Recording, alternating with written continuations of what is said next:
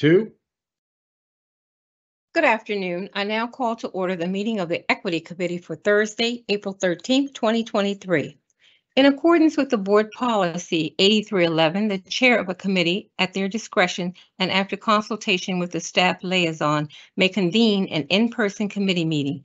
Otherwise, all committee meetings will be held electronically. Today's meeting is being held virtually and broadcast through Microsoft Teams.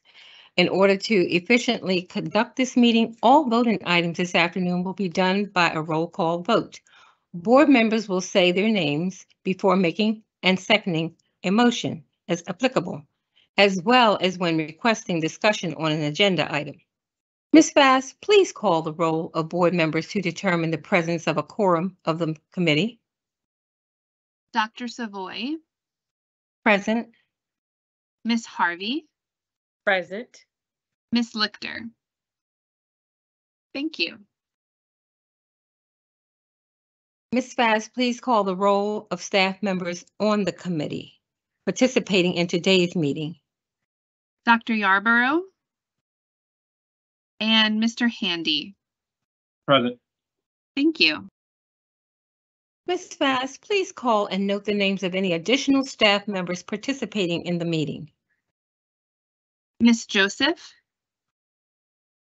Present. Mr. Holmes. Present. Thank you. Are there any other members participating on the call that you have not named?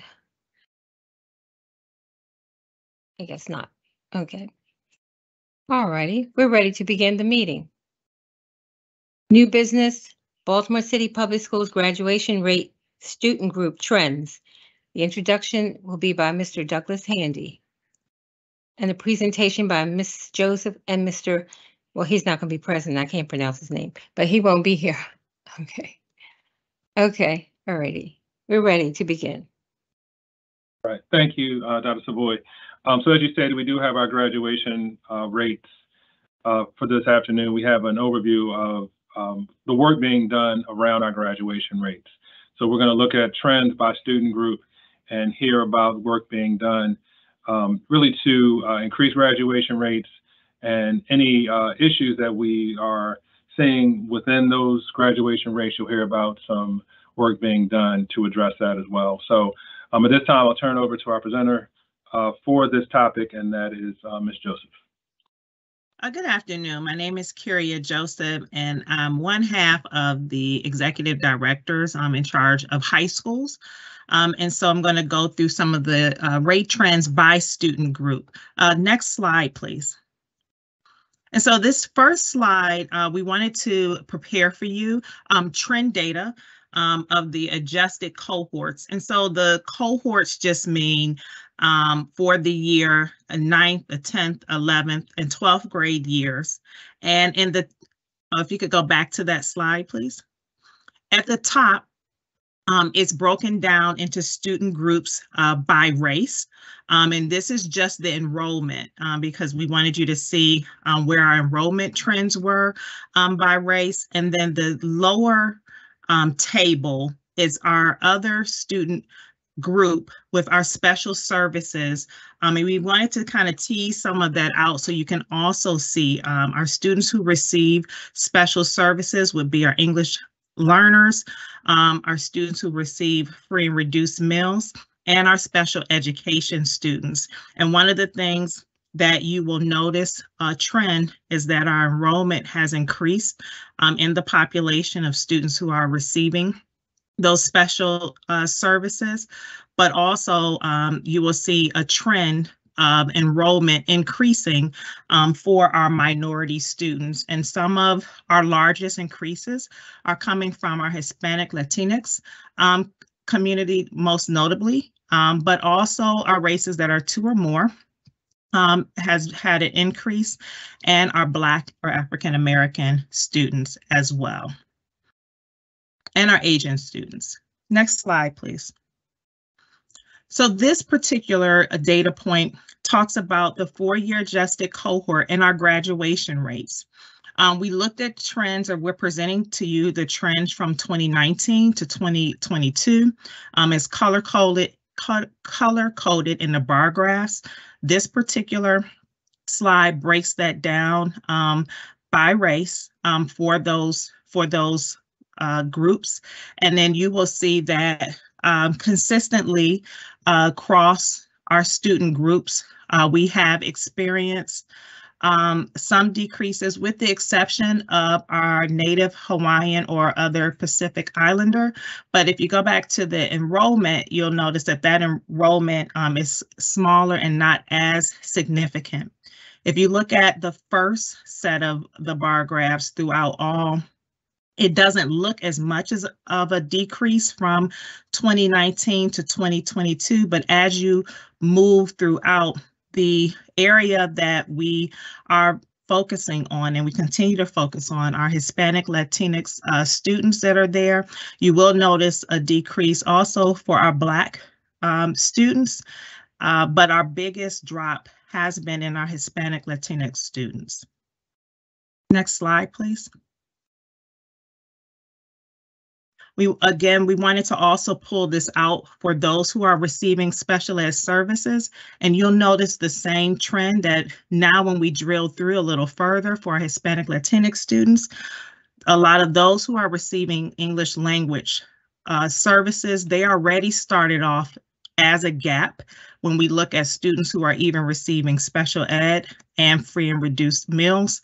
They already started out lower, and then the trend has been that they had a decrease. But when you also look at our students who are receiving free and reduced meals, they have a large gap or decrease as well. Next slide, please. So our dropout rates, and this is another way to look at the data there. Again, you'll notice the exact same trend. And so when you look at dropout rates, you actually want the numbers to decrease. However, you will see that it is increasing, and some of our largest increases are coming from our Hispanic Latino students. That's our largest increase for dropout rates from 2019 to 2022. Okay, next slide. And then again, we wanted to pull out the dropout rate looking at our special ed services. You'll notice the same trend. Our largest dropout rate that begins to increase over time are coming from students who are receiving English language learner services, and they have always been a student group that had a larger dropout rate when compared to other students who are receiving services in our district. Next slide. And so this is where I want to really focus on. So what are schools doing? And so for the purpose of this meeting, when I use the word graduation committee, please note that means that committee consists of administrators, its counselors, its department chairs, it's the pupil personnel workers, and we call them PPW workers. It is members from the Department of Research and Accountability, and the executive director, Sam, and I are part of the graduation rate meetings. These meetings are held bi-weekly, but for some schools, they hold them weekly. And what we have worked on as a system so that either a member from DRAA, and that would either be Tag Landon or Dr. Staley or myself or Sam, can attend. Some of the meetings are by teams, some of them are in person, some of them are bi-weekly and weekly, so that one of the four of us can be in attendance for each of those meetings. During those meetings, they are monitoring grades, they're monitoring attendance, testing, and supports. We use several data points from Power and Form, but we are going student by student in every school for the graduation committee. We look at individualized supports for those committees, and that's where those action plans come from that meeting.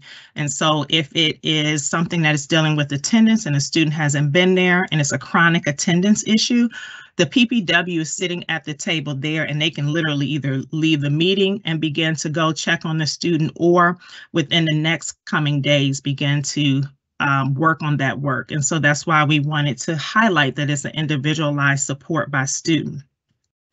The purpose of having someone from DRAA there is to assist the school teams with data reports. We have a new data reporting system, so we wanted to make sure that, number one, our schools knew how to use them effectively.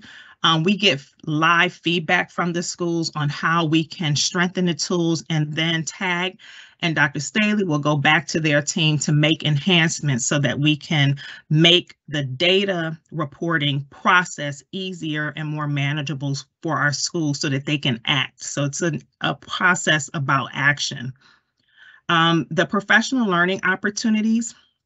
Any schools that are highlighting best practices, we showcase them. We bring all principals together. We brought them together twice for our project graduation meeting system-wide, and we highlight different schools who are using practices that are making a difference to improve graduation rate. We've allowed assistant principals to do the professional learning so that we have a collaborative environment as we are showcasing those. Another area that Sam and I also do is the extended day program. That is a term like night school. So we actually go in the evening to all of the sites. We're making our way around, and we go with Dr. Elmendorf, who is over that program, and his staff to support credit recovery. We use that as an opportunity to talk to students directly. What is working, what isn't working. We use that as an opportunity for motivation for students who are there with credit recovery to look at some of the practices to make sure that that program is yielding the benefit, because that they are servicing our students who are critically in need for the credit recovery, which is directly impacting graduation rate. And then the last part is we have a monthly graduation analysis report. The information from that report comes directly from Power Inform. They literally copy and paste it there. Can you all still hear me?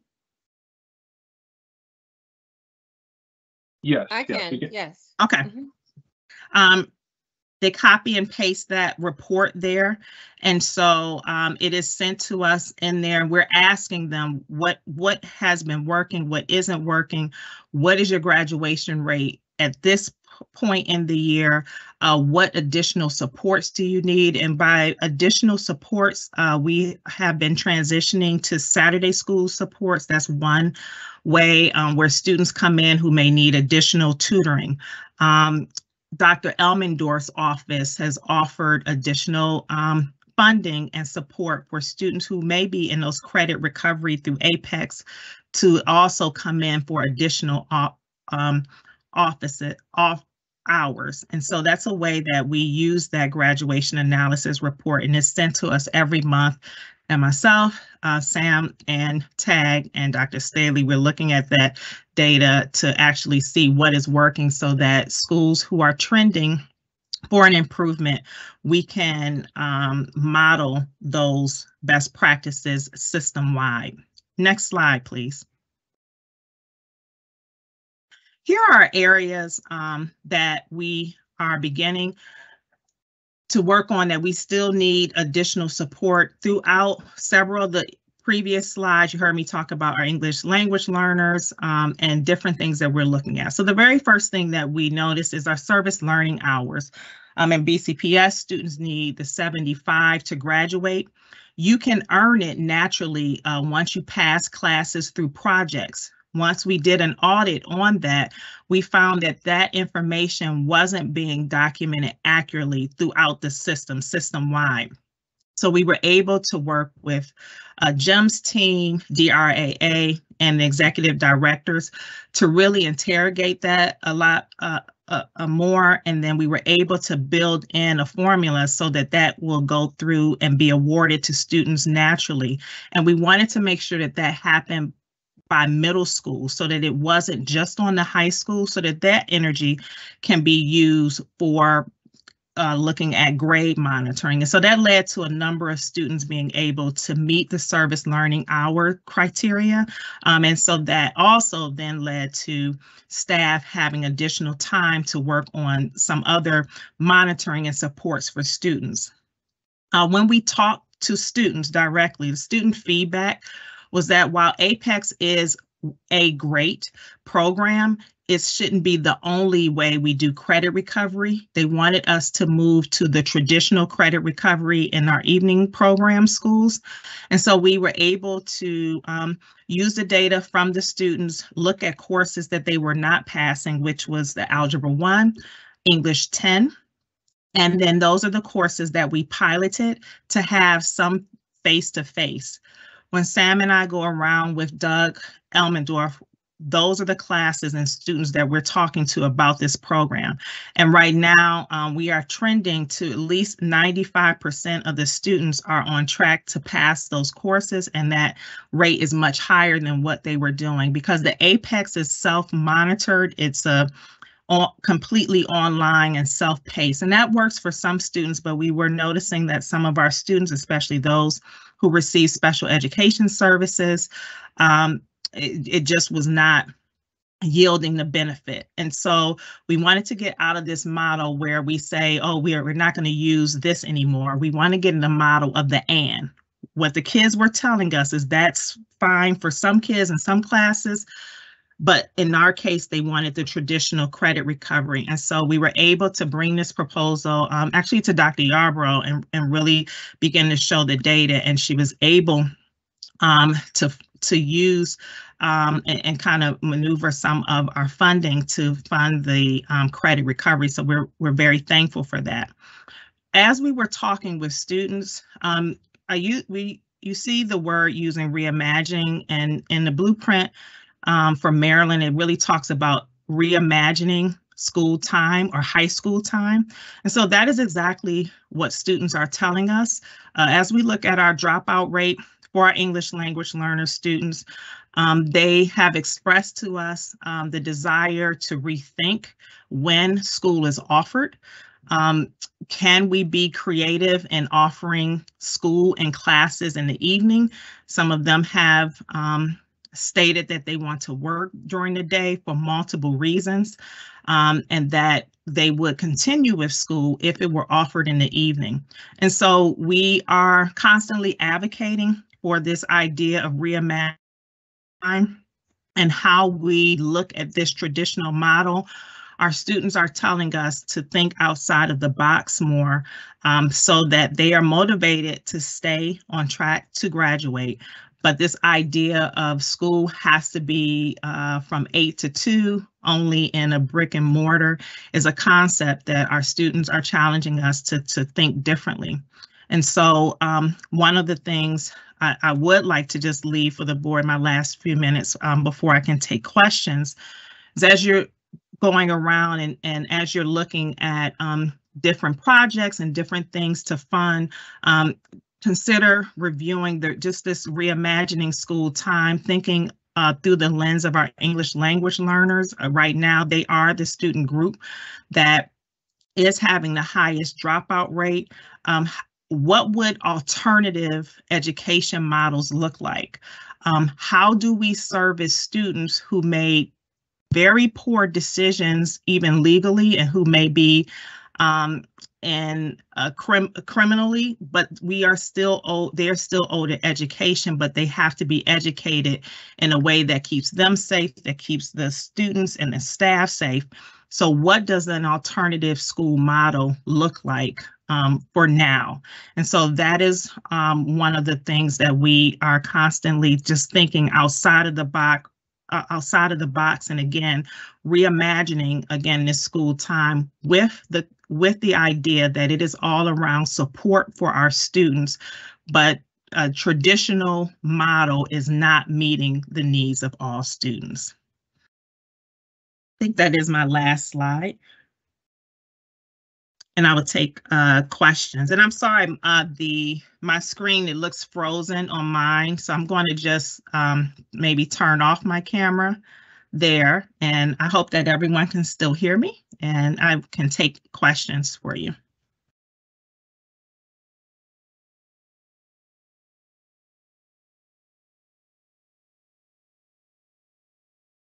Hello?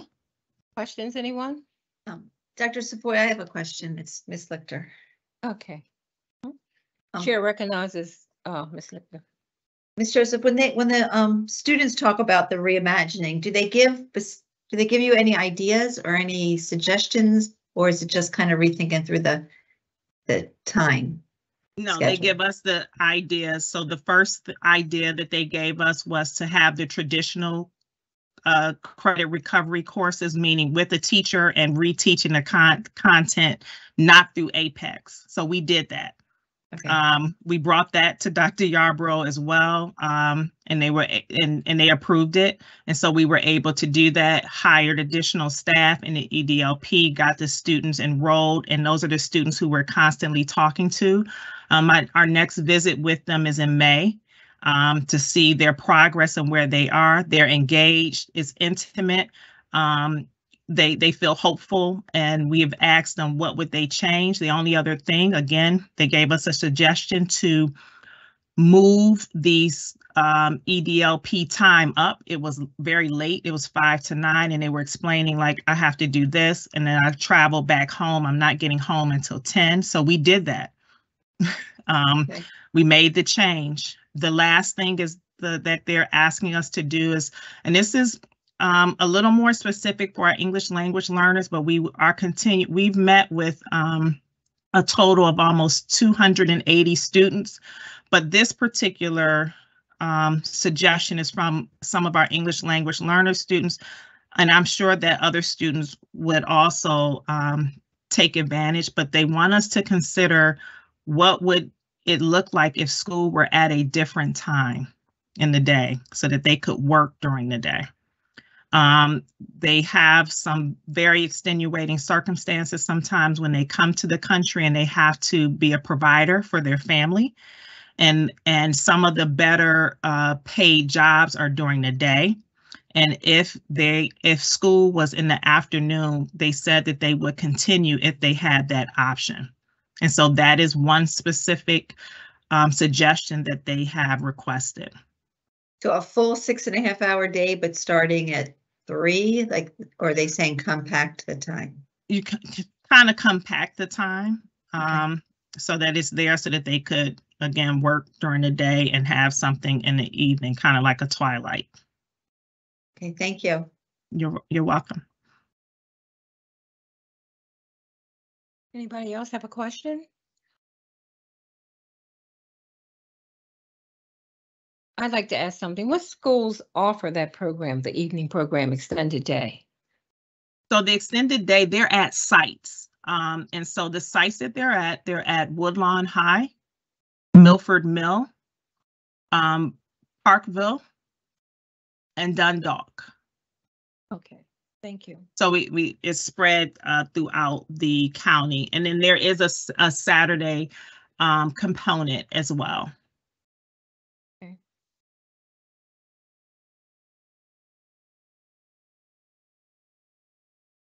Anybody else have a question?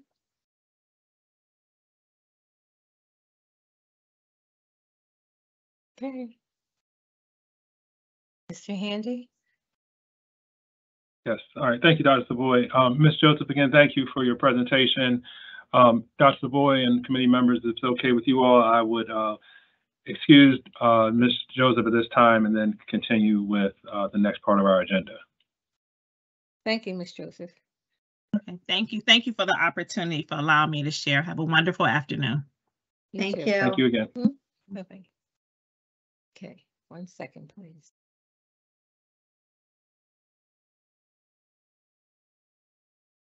Our next presentation will be from Mr. Douglas Handy, Applying an Equity Lens in Decision Making.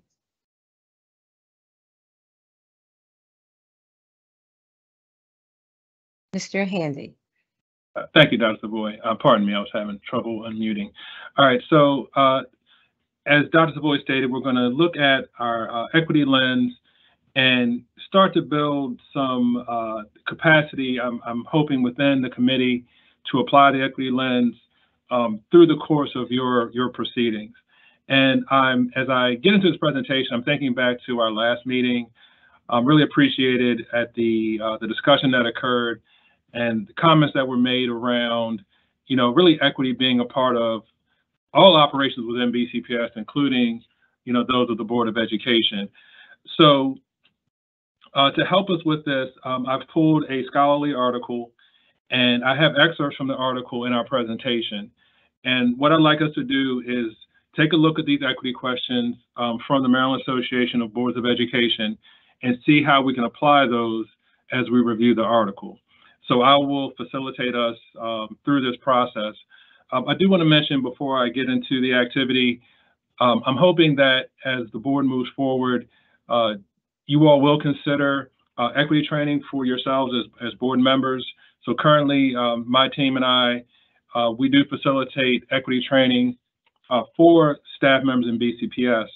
And, we started with our superintendent's cabinet, executive directors, some other central office leaders, principals and assistant principals.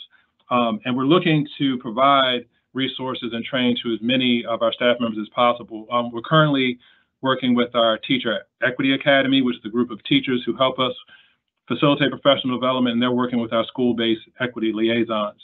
So as we look at trying to build our capacity within BCPS, again, I would ask that you consider what MABE offers as far as resources. I believe they do offer some professional development.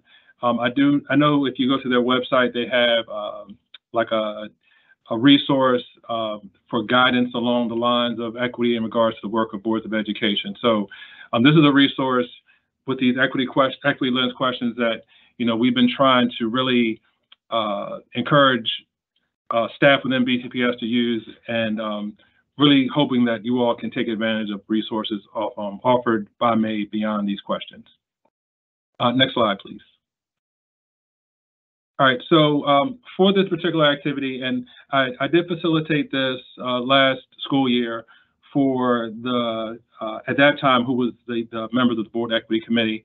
And as our new members are joining, I thought it would be a good opportunity to revisit the presentation. So this article is a scholarly article, and I'm just going to read from the abstract just to give the context before we get into the activity. So the case illustrates why school leaders must be culturally proficient to serve all students and lead effectively. The case discussed is in Ohio, and it's representative of many other American schools. In particular, the author examines the cultural challenges educational leaders must commonly face. The case encourages administrators to participate in meaningful conversations with stakeholders to solve complex issues. And the hope is to better understand how school leaders in diverse contexts can lead and embrace different cultures, beliefs, and norms. The author also poses questions designed to prepare educational leaders for similar situations where they must address issues of culture. So even though the author has framed their work really with school leaders in mind, I think as we go through, you'll see how again, the situation is applicable to a board member, a school leader, a central office leader, multiple stakeholders within an educational setting. So the first part of this article is going to talk about the background information on the situation. Again, the school is located in Dayton, Ohio. I want to provide committee members also with the equity lens questions. They were on our previous slide, but I will put a link in the chat so you can refer to those as we go through this activity as well. All right, so I just put a link in the chat for you.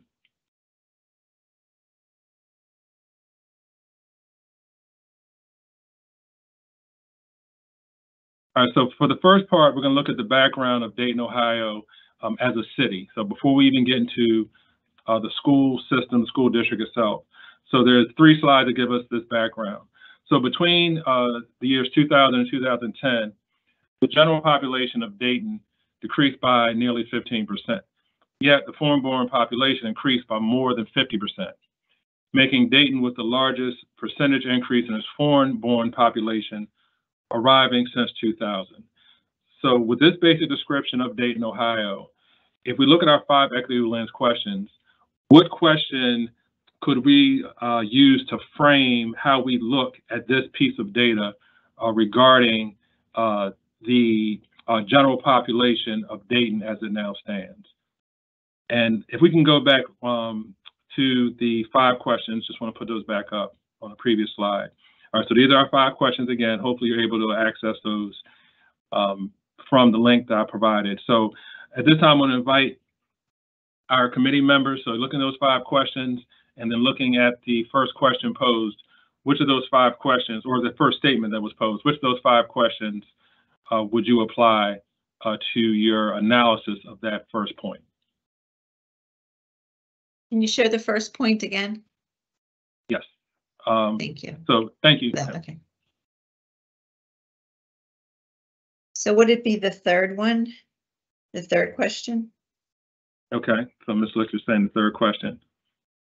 All right, so have you intentionally involved stakeholders who are also members of the communities affected by this policy? Program, practice, decision, or action. Can you validate your assessments if you're using the one, questions 1 or 2? But again, you're including involving stakeholders who are affected by what we see as this change. Okay, so thank you, Ms. Lichter. Any other questions that come to mind for any committee members? I think question 4. Okay, question 4. So what are the barriers to more equitable outcomes? For example, they could be mandated, political, emotional, financial, programmatic, or managerial. Okay, thank you, Ms. Harvey. And any other questions that come to mind?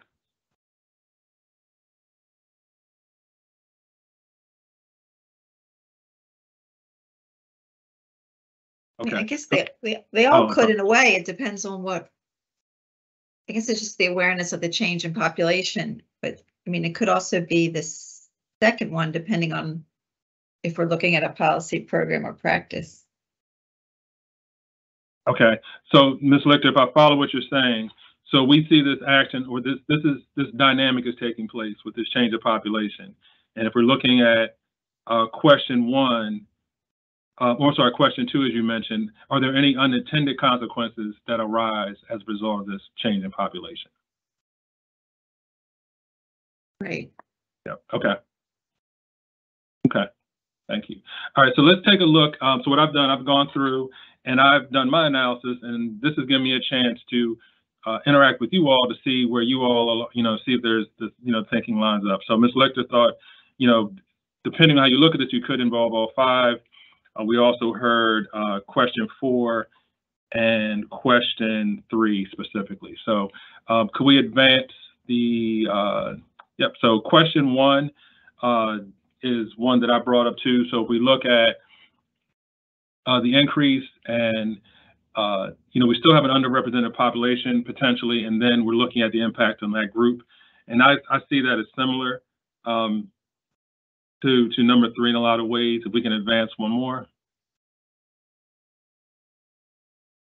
Question 2, which you just discussed. So I also thought question 2 was applicable, and I think we have one more that I had identified. So can we advance one more? All right, and then I did put in question 3, which is our first one. So again, I think, I looked at these as where would I start, like a starting point based on just the information I've been given. And I think we can continue to peel back layers and maybe get into even more of the questions. But I think these questions give us an entry point, one or more of these questions for each of these circumstances. All right, let's move on to the next slide, please. All right, so next we have, along with the background, since redlining occurred, the Miami River has historically served as a natural separation between races, economic status levels, and access to opportunities. So looking at this statement, which questions come to mind for you all?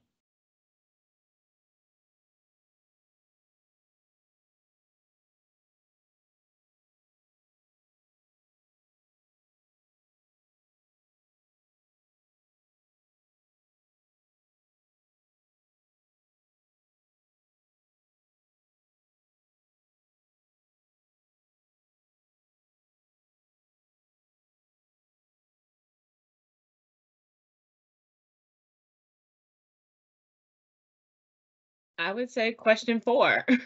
Okay. Question 4. So again, looking at the barrier to more equitable outcomes. So we know we have some disparities in economic status levels. And again, that's spelled out, let me see. Yep, financial is actually one of the examples they give. So yep, thank you, Ms. Harvey. Any others that come to mind?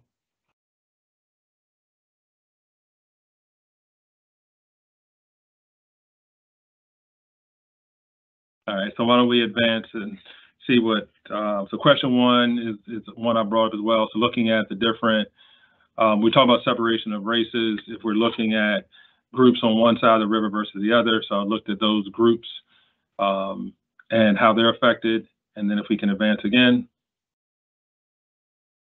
And then question 3, again, involving the stakeholders was one that came up for me. And I think I had one more on this as well. We can advance again. And then question 4, as Ms. Harvey mentioned. So again, looking at any barriers that arise. Okay, all right, next slide, please. All right, so last piece of information on the background before we get to the school district itself. Less real estate mortgages are given to the residents located on the west side of the river. And what's coming up for me on this is our boundary study. And when we look at redrawing boundaries with schools, because we often hear about references to families, students that live in apartments versus those that are homeowners. So just this one sentence in itself, to me, carries a lot of weight. It's something I think we need to give consideration to. So what's coming up for you in regards to the questions as you look at this statement?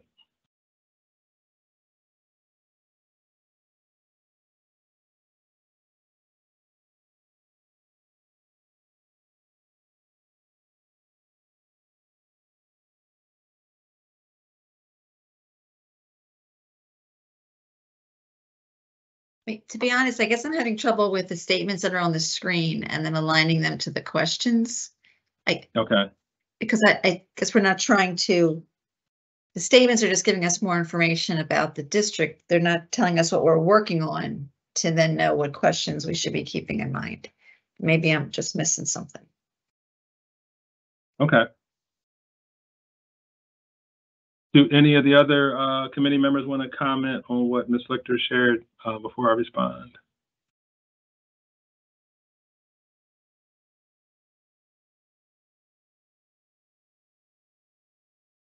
All right, so Ms. Lichter, the way I'm looking at it, and I'll just give you a little background. When I was looking at a way to try to introduce the equity lens questions, I didn't want to use data that was really BCPS's data. I wanted us to be able to step out and look at like another data set, another set of circumstances. And I had come across this article and doing some other reading. And as I went through, I felt like there were situations in the article that were described that if we do not apply an equity lens to how we're looking at situations, we might be missing an opportunity to actually apply some equitable action. So I guess when I look at this statement, and I do want to see, maybe as we get to the school system, the statements will connect stronger. But I feel like, and let's advance the slides. I'll try to illustrate my point by how I analyze this. So I put in question 1. So if we know that there are, we have students coming from the west side of the river, and that there are less real estate mortgages. What is the, so I'm gonna identify those students as potentially affected, and then I want to start to look at the potential impacts. So, you know, there could be an economic impact based on home ownership versus renting. There could be some other aspects of the living situation that I need to dig into to get more information on. So to me, I guess the situation or the circumstance included in this statement is prompting me to ask more questions or to dig in a little bit more to make sure I'm not missing an opportunity, again, to try to take more equitable action. And then there's a couple other questions that I identified for this one, I believe. So question 2, again, you know, if we look at unintended consequences or potential disparities with those that were not granted mortgages and those that were, you know, are there services that need to be provided to our students who are from the west side of the river? Are we doing our programming not keeping in mind students on both sides of the river, things of that nature? And I think I might have had one more for this one.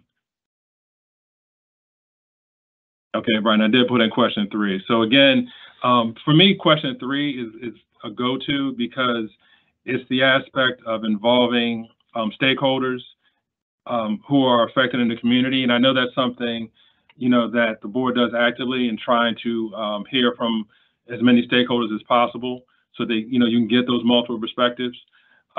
So that's how I've approached it when I brought this article in. I do want to see, again, as we get into maybe the school level data, if the connections are stronger.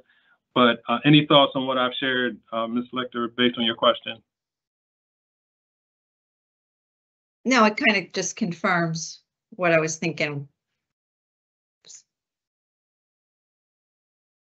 Okay. You said what you were thinking? I mean, most of the questions can lend itself just to, it still depends on the situation that's trying to be. Right, okay, right, but your statement that, right, that you could probably apply all 5 to many of the circumstances. Correct. Got you. Okay. All right. Okay, let's look at a few on the school. As far as the school data, and then I can pause and just see if we have any general discussion. So let's go to the next slide, please. All right, so now we're going to look at the school district. It says Welcome Dayton is an initiative led by the city to welcome and assist immigrants and refugees. The goal of this program is to reduce barriers to business development, increase participation in government, easing access to social services, and reducing the risk of employers taking advantage of new immigrants. So let me pause to see if anybody wants to state any questions that come to mind for them. I agree we could probably bring in all 5. I am curious to see if there are any questions in particular, though, that might come, you know, immediately to mind when you read this statement.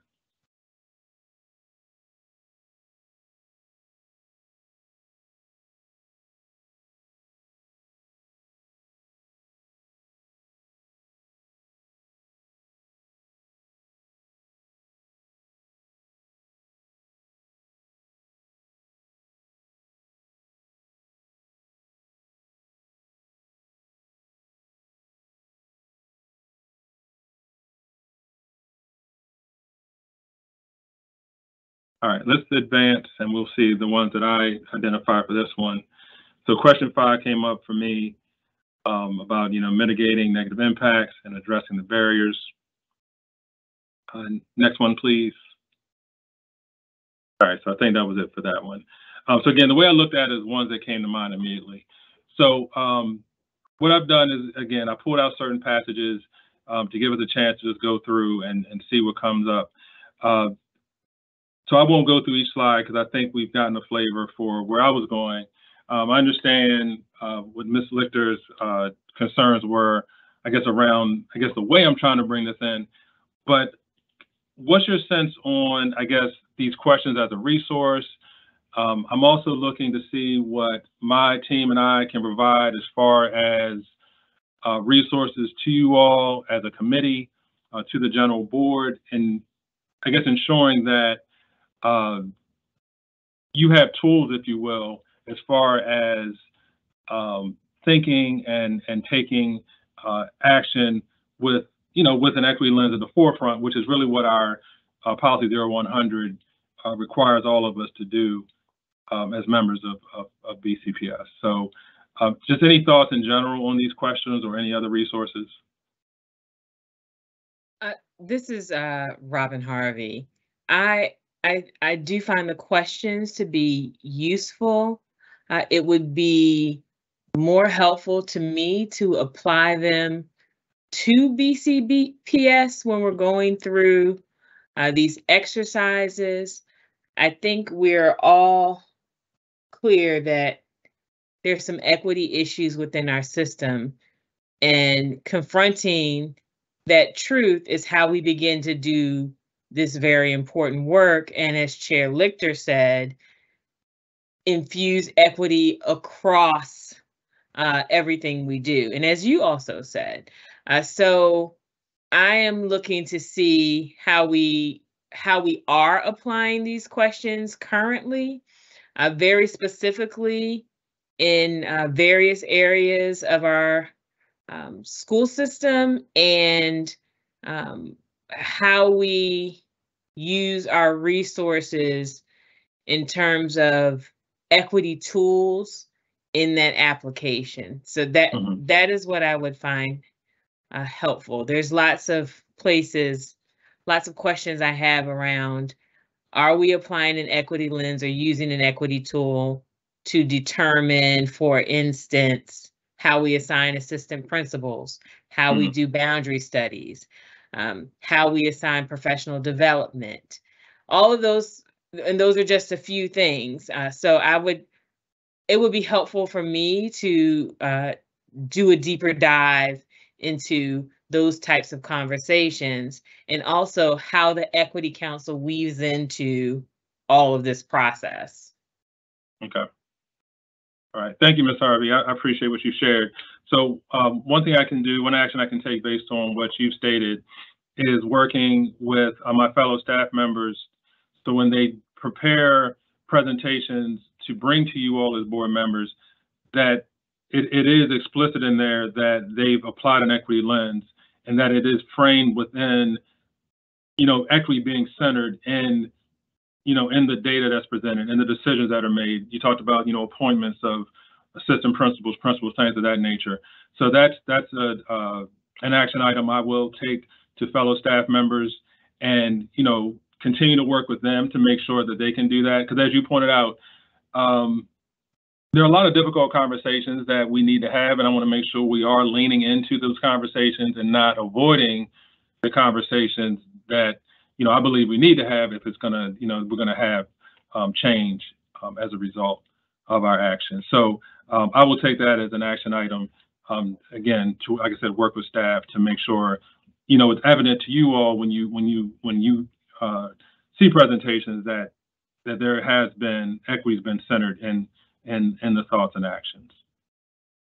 And Mr. Handy, very specifically, like how equity was centered. I'm really interested because we have to build our muscle in using these tools and doing these assessments.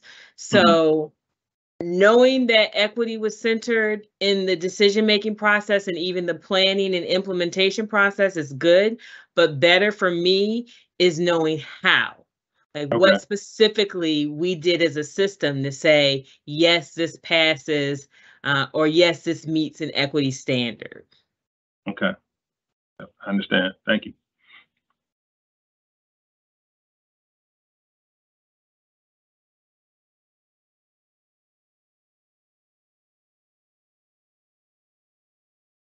Any other comments or input from committee members?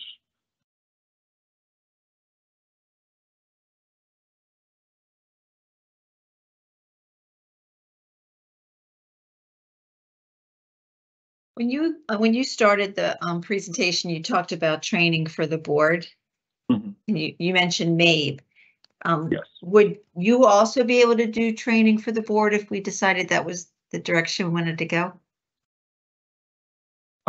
So, Ms. Lichter, I will investigate that with Dr. Yarbrough. Well, I think there's as board chair, I think there's the request, coming from you. Well, right, I can make the request, but then if the request was granted, would you? I mean, I think the board does need some training, especially, but it may need to be chunked and pieces ongoing, not just like a one and done piece, but we're planning on having a retreat now that we have almost a full board. So starting the conversation, but then having it ongoing where we keep coming back and even looking at decisions that are made that we've made or are making through a lot of those questions. But so if I made the request and the request was, do you see that's something that your office could do, or you'd rather us go through MABE? So I would be interested. I think, so the short answer is yes. I think it's something that our office can do. And again, I would just want to, check in with my Right. leadership No, of to see what course. the division is. Yep. Right. We go But through yeah, as all far as the, yes. And I think, Ms. Lichter, the way I'm looking at it is priorities, right? I can't think of a higher priority. So, of course, we have the work we're doing now. And if that request were to come in and move forward, then, to me, the priorities would shift accordingly. And that, that to me, that would be the priority to provide that support, yes, to you and the rest of the board. okay, thank you. You're welcome. Thank you.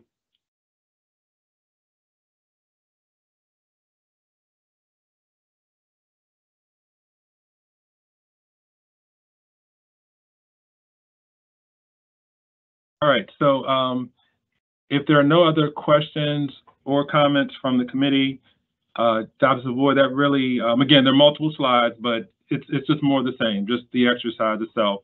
And, like I said, the article will be there. If there's anything you want to refer to, I know, as Ms. Harvey said, at the end of the day, it is how we apply it in our actual work. So that's why I want to make sure that we're all prepared to do that. So I'll turn it back over to you. Okay. All righty. Move on to the next presentation. 1 second, please.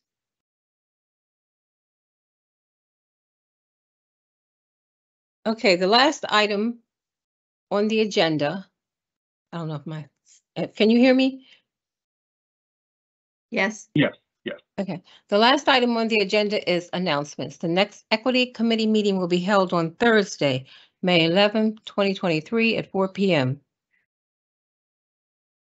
The next Equity Committee meeting with Equity Council will be held on Thursday, May 25th, 2023 at 5:30 p.m. Is there any other business? Would it be appropriate, Dr. Savoy, to talk about the Equity Council for a minute? With me, it's fine. Mr. Handy? Yes, absolutely. Mr. Haney, can you explain the Equity Council and the purpose? When they presented last time, they presented a plan. I wasn't understanding who implements that plan and how does that fit? So could you just give us a little history on that, how the council got formed and the purpose? Sure. So the purpose of the council was to give the equity committee multiple perspectives in terms of, a range of stakeholders. So we know it's not going to be representative, of course, of every stakeholder. We serve so many. There's such diversity in the system. But if you look at like the membership, it was, and I don't want to leave out any roles, but it was essentially internal and external stakeholders brought together to give a perspective to the equity committee. Now, what you saw at the last meeting was the work that council did really this school year. So this is really the second school year they've been in operation. The first year, you could tell it was just, trying to get their footing. When I had come into the role, it was already discussed to have this equity council. So we're trying to figure out like what this would look like, how it would work. And, at one point it was like one meeting, I think the first meeting was almost just introductions of the council introducing themselves to committee members. From there, we had the committee at that time said they wanted to hear from council members on issues around equity that were important to them. So we had a couple presentations. One was from a member who was talking about support for Arab and Muslim students, and she spoke from her own lived experience as a Palestinian American, as a parent. So she gave her perspective and kind of gave this overview, which seemed like it was well received. There was another presentation on our member who is the immigrant liaison with Baltimore County government. So she gave an overview of her work. And I think those are the two that come to mind. I might be leaving out one or two.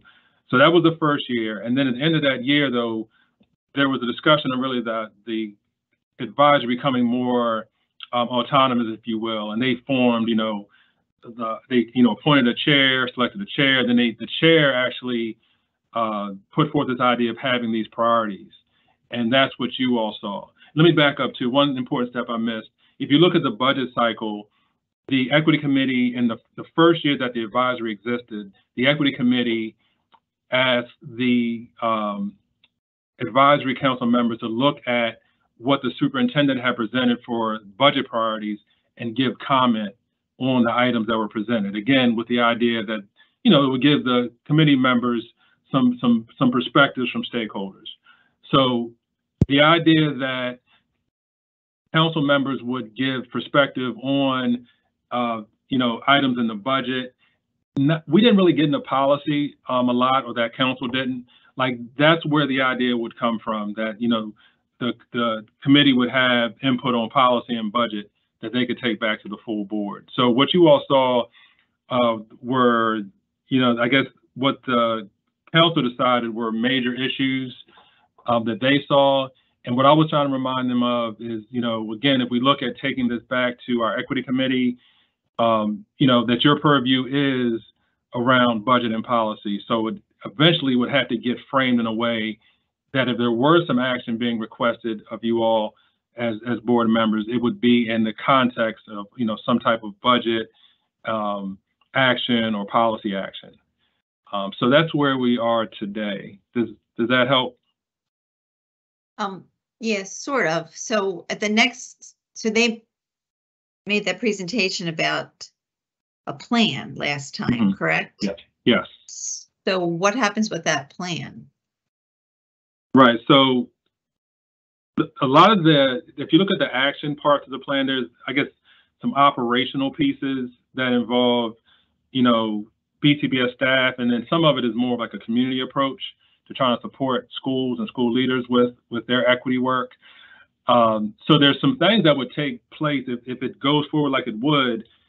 You all would hear about it almost with them reporting out, like letting you all know as the committee, as board members, these are things that have come about because of the advisory's work. So one thing the advisory felt strongly about is being action oriented. So they wanted to see what they could do as a group to actually, you know, impact student outcomes, frankly. So their idea was to take that plan you saw and put it in action and really come back to you all to, number one, report out. And then number two, if they saw a need for, you know, policy change or additional budget, make that request to you all as well. Okay, so then when we have the dates on the calendar for the advisory council, they just are reporting out on the implementation of their plan? Correct. And that's what's happening this school year. So as you all know, we only have one meeting left with them. And, you know, we can, I'm glad you're bringing this up too now, Chair Lecter. So we also need to talk about, I guess, what it's going to look like going forward. You know, the frequency of the meetings, you know, frankly, the outlook of the meetings. You know, again, they're going to have some leadership that may want to weigh in. But I would say it's something that's being formed. It's evolving, if you will. Okay, thank you. You're welcome.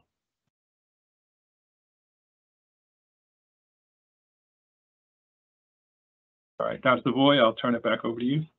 Okay, thank you, Chair Lichter and Vice Chair Harvey. Mr. Handy, Mr. Combs, Ms. Bass, and Mr. Holmes, thank you all for joining us today. Is there any further business?